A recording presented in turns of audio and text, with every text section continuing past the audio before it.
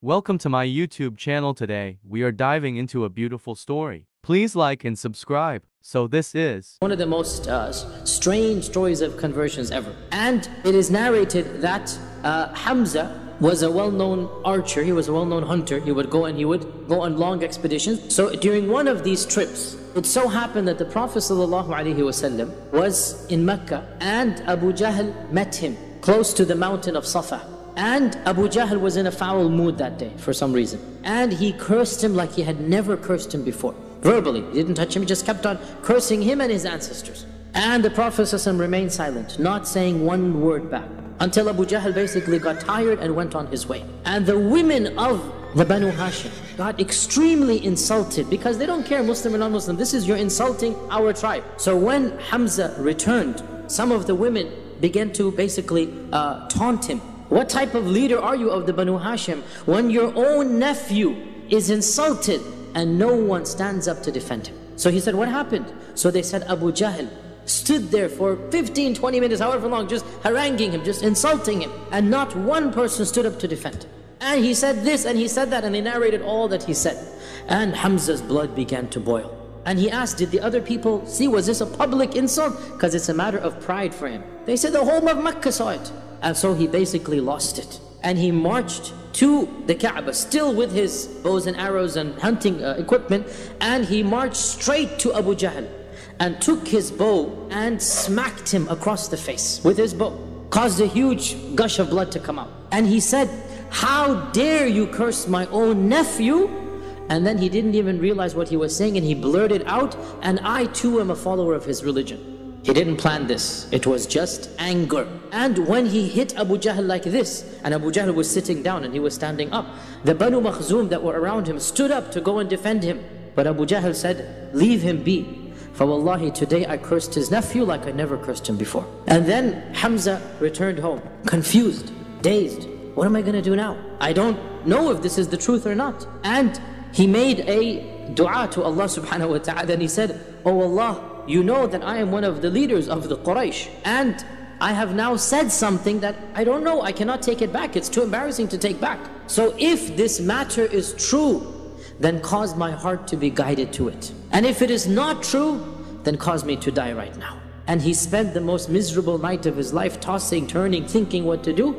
And the next morning he went to the Prophet ﷺ and he said, oh my nephew, this is what happened yesterday. So the Prophet ﷺ stood up and began talking to him, admonishing him, telling him about Islam, exhorting him, convincing him of La ilaha illallah, until finally after that conversation, Hamza said, I testify that you are a truthful person and you're speaking the truth, and now I don't ever want to return to the paganism or the religion of my forefathers. So when Hamza accepted Islam, this was a big boost for the Prophet ﷺ because he finally had support from the elders of the Quraysh. And when Hamza converted, Ibn Ishaq says, they had to tone down their animosity. They had to tone down the irritation of the Prophet ﷺ and the Muslims. A few days later, according to one report, 3 days later, Allah followed it up with another boost. And that was, of course, the conversion of Umar ibn al-Khattab. Ibn Umar ibn al-Khattab's son, Ibn Umar says that the Prophet ﷺ had made a dua to Allah. The Prophet ﷺ had said, oh Allah, bring glory to Islam with one of these two men who is the more beloved to you. Either Abu Jahl or Umar ibn al-Khattab. And Ibn Umar said, Umar was the one who was more beloved than Abu Jahl. How did he accept Islam? It is narrated that once Umar ibn al-Khattab went during the evening, and Umar was, as most of the men were, he loved to drink. So he went out at night having a craving for drinking. He was young at this time, 25 years old or so, where all of the young men would go and drink. And he found that none of them were there. He went to another house, then for some reason they were not there. He went to the wine cellar, even the wine cellar was not there, the one that they get their wine from.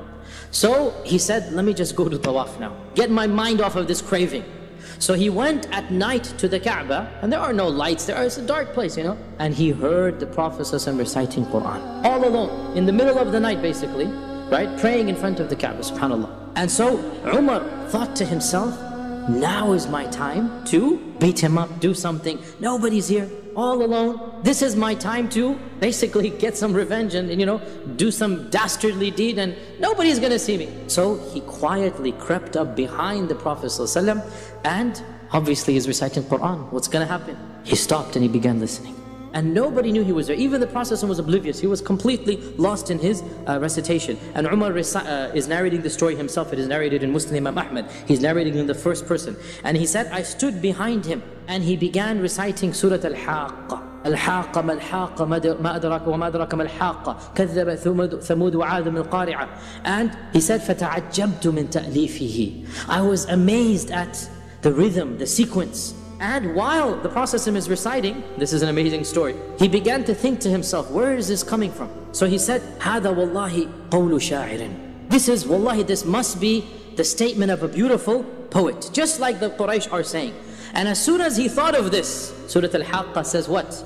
وَمَا هُوَ بِقَوْلِ شَاعِرٍ قَلِيلًا مَا تُؤْمِنُونَ. So then Umar says, okay, it must be a kahin. It must be a sorcerer. What is the next verse? وَلَا بِقَوْلِ كَاهِنٍ قَلِيلًا مَا تَذَكَّرُونَ. Right? So Umar says, where is this from then? What's the next verse? تَنزِيلٌ مِّن رَبِّ الْعَالَمِينَ. What if he's inventing it? وَلَوْ تَقَوَّلَ عَلَيْنَا بَعْضَ الْأَقَاوِيلِ لَأَخَذْنَاهُ بِالْيَمِينِ ثُمَّ لَقَطَعْنَا مِنْهُ الْوَتِينَ. Basically, it's a conversation that Allah is having with Umar ibn al-Khattab through the Prophet and the Prophet doesn't even know about it. Because he's just reciting the Quran and Umar is just thinking thoughts to himself, right?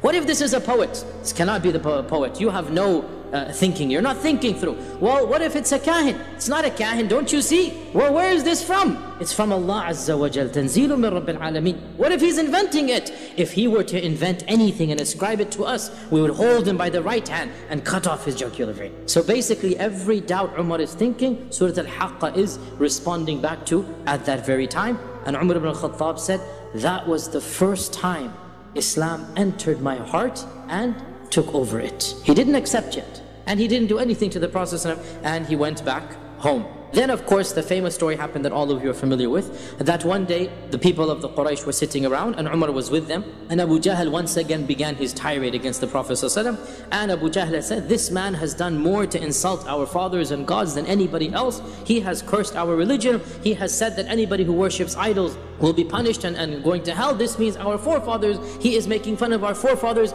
Who will finally rid us of this man? Abu Jahl says, by Allah, anybody who succeeds in doing it, I promise him 100 camels, red and black, the choicest colors. And I'll also add 100 uqiyya, pouches of silver. So Umar now got greedy. And so he went back home, he took his sword out, and he walked with an unsheathed sword, as you all know the story. And here, the riwayat of Ibn Ishaq and others say that a number of things stopped him along the way. And he heard voices with poetry, with eloquent Arabic, telling him that, what are you doing? This is just a man saying La ilaha illallah. So basically there seems to be some supernatural events happening, and he kept on ignoring and just not thinking about it.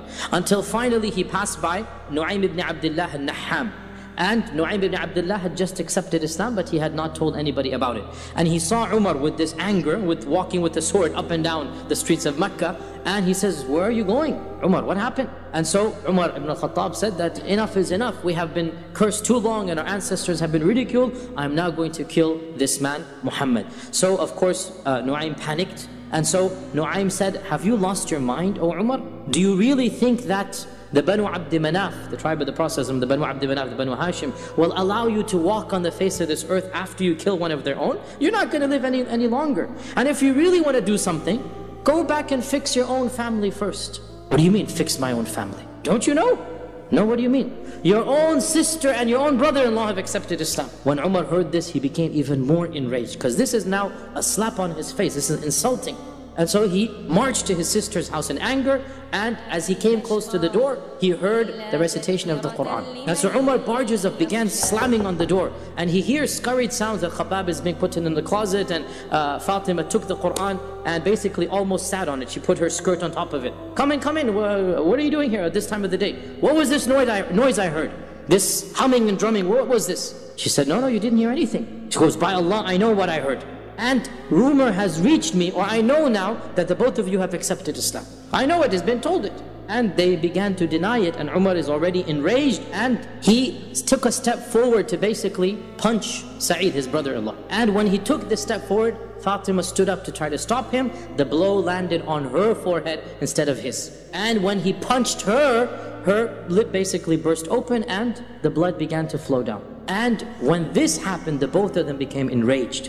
And they said, yes, so what? Do it as you please. We have accepted Islam. And we believe in the Prophet ﷺ. Now when he saw the blood and he saw the sincerity, really that's all it is, the courage from both of them, again his heart softened. And again we see Umar had a harsh side and he had a soft side. And so when he saw his sister bleeding, again he calmed down. And he said, let me see what you were reading.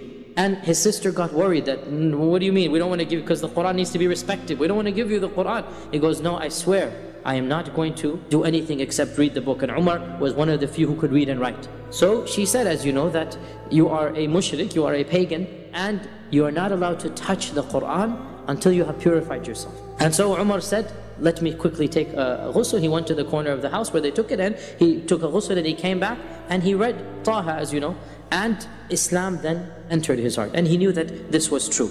And so he asked Sa'id, where is the Prophet ﷺ now? And so Sa'id saw that his eyes had completely calmed down. He wants to convert. Where is the Prophet ﷺ? Sa'id said, he is in the house of al-Arqam. So the Umar ibn al-Khattab then proceeded to al-Arqam's house. The sword is still in his hand, because he hasn't let go of it. And he goes to the house of al-Arqam and he bangs on the door of al-Arqam's house. One of the Sahaba stand up to go see who it is. And he looks through the holes of the door and he sees Umar with the sword. And he comes back in trembling. Says, Ya Rasulullah, Umar ibn al-Khattab is outside with a sword in his hand. And Hamza, of course, had just accepted Islam. He's in the room as well. So Hamza says, let him in. For if Allah wants good, he's going to accept Islam. And if Allah wants other than this, then the very sword that he's holding will be the end of him.